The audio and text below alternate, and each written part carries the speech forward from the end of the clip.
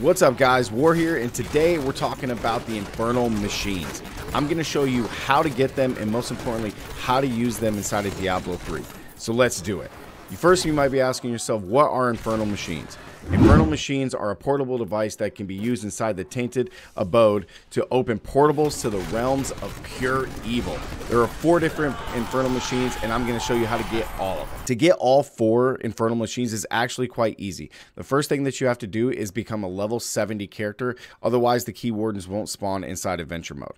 So next is on the map, how do you know where Key Wardens are? It's actually pretty easy. If you look on the map, there's going to be a key indicated next to the location that they actually spawn at. And when you go there, it's going to have a purple arrow to indicate where you have to go to get to the Key Warden. Key Wardens are mini bosses that drop the Infernal Machines. With one being in each act, each Key Warden drops a different type of Infernal Machine. Ogden the Key Warden in Act 1 drops the Infernal Machine of Regret.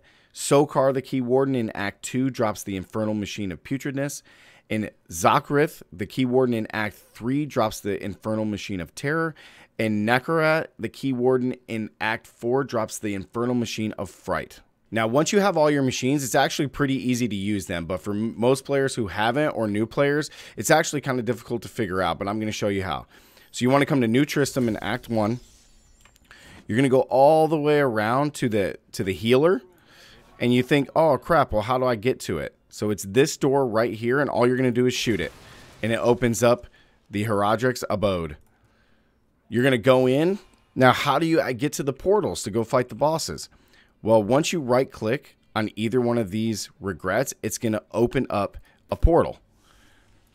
It's going to open up the portal to Putridness, Terror, Regret. It opens all 4. Once you've opened up all the portals, once you go inside, you're going to fight 2 bosses from the game in each portal.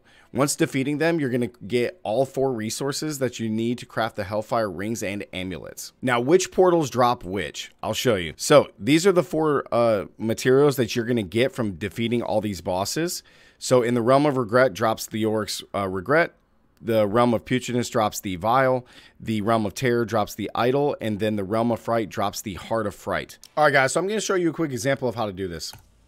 So after you've got all your Infernal Machines, you open up a portal. We're going to go in and fight one. So let's just do the Realm of Fright. What we're going to be doing is we're going to be fighting 2 bosses. Oh, no. The Soul of Evil. It's Diablo. All right.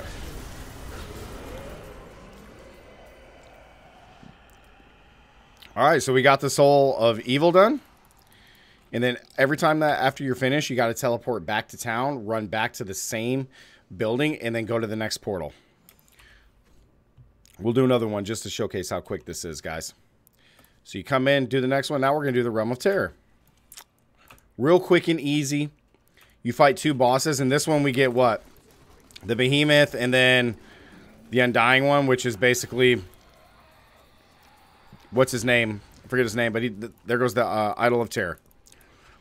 So it's real quick, guys, once you actually open the portals to do it. So, but after you get them, you see that we got everything to be able to go forge our amulets and our rings. Now, these 4 materials are going to be used to craft your Hellfire Ring and Amulet.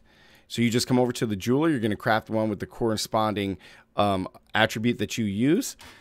And it's really easy. It's 1 of each plus some Forgotten Souls. So you see here I have my Hellfire Ring and Amulet. These items are really powerful, especially the Hellfire Ring, which you can use to boost your brand new characters, which I'll link a video for that above, guys. And then the Hellfire Amulet is super strong because it gives you that extra passive.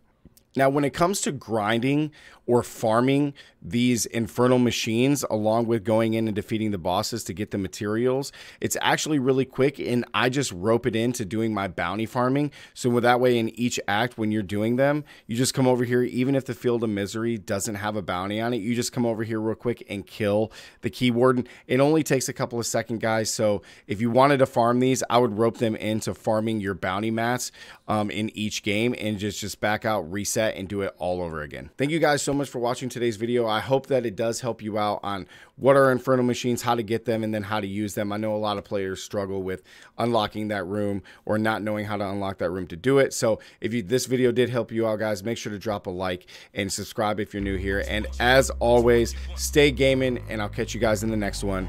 Peace.